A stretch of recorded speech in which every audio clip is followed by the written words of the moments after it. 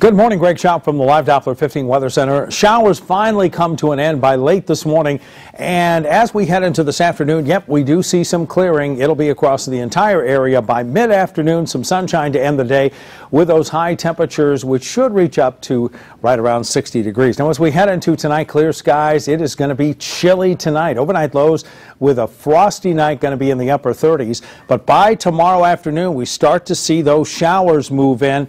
Could even see some sleet in the forecast, especially in our northern counties by tomorrow afternoon. Temperatures today then going to be near 60, overnight lows in the upper 30s, lower 50s tomorrow with some showers by late in the afternoon and sunshine, but still cool to end the weekend.